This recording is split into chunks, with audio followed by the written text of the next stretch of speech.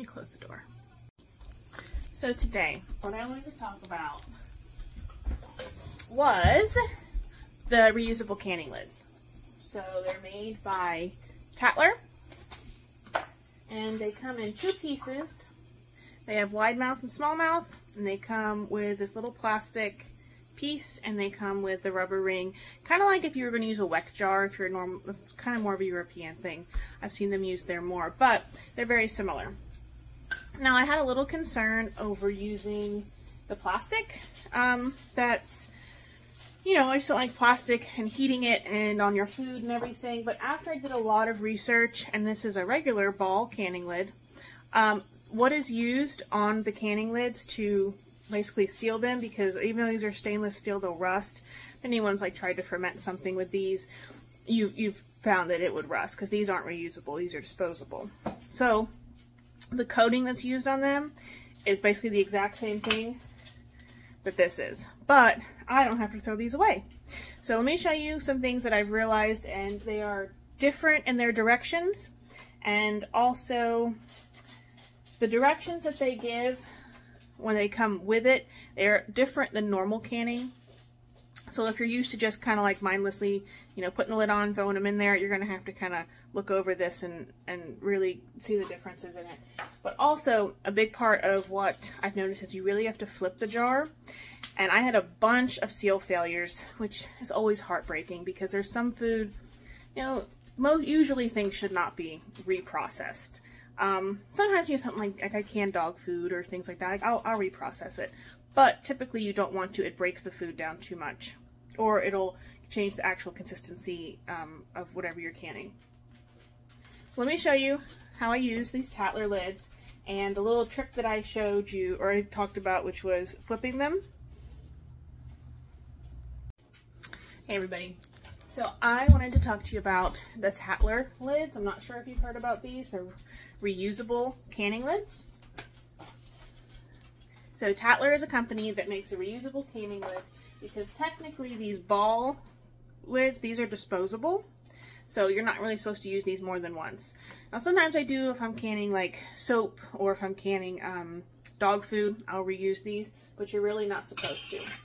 So when we found these, I was really excited, because not that it's sustainable, and that's a good thing. You don't want to be throwing things into the garbage, but they, the price point on them is really decent compared to these, which I'm going to have to continue buying forever.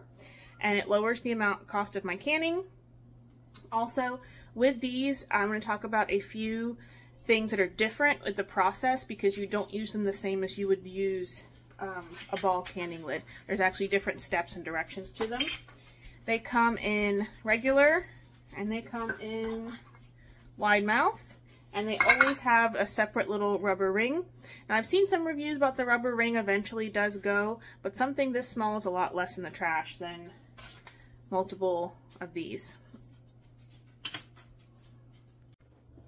So you have your jar, put your ring on.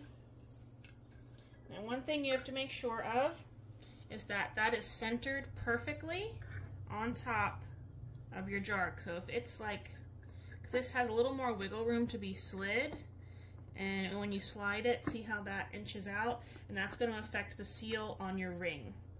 So you're going to make sure it's perfectly centered, put your ring on, and you do them even looser than you do the ball lids. They say finger tight. These ones say even looser, just until like you can spin the jar. They then, and when they're going to go into your pressure canner, and when they come out, you're going to let them sit. They're going to vent just like a normal lid, and then once they have waited about 5 minutes, the jar is still very hot, but that's when you want to actually tighten it down and flip it. So flipping it, I have found, is really, really essential for make sure you don't have a jar seal failure. So before I was flipping them, I would have, sometimes they would seal and then they'd be in my cabinet, and then, you know, a month later the seal would come loose, and that was really, really heartbreaking. Of course, I had the same thing happen with the ball jar, and a lot of that's just from siphoning, but I had it happen even more with these. but that was before I flipped them. As long as you flip them, I have had 0 failures at all. I can't say the same for the ball jars. But other than that, they're exactly the same. You do have to give them the 24 hours. Then you flip them back over like normal. You would take your ring off, and just like normal, you would test it by picking it up by the lid. That's on there good. And then of course you want to clean it, which I haven't done on this one yet. And then you can put them away. So I hope this helps if those were something you were looking into, or if you have them and you've been frustrated with them with seal failures.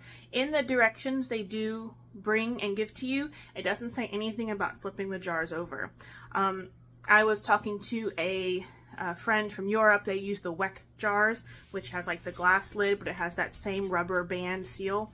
And she goes, you gotta flip them over. She goes, try to flip it because it has that loose rubber seal that's separate from the lid. And once I started flipping them, I have not had a problem with them. So these are what I'm going to be using exclusively. I still have some ball lids that I've already purchased, so I will be using those up just so they don't go to waste.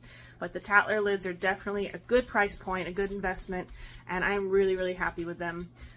I also am one of those people that, as much as something is sustainable, I just hate having to remember to buy one more thing when I need it. I like just having it here.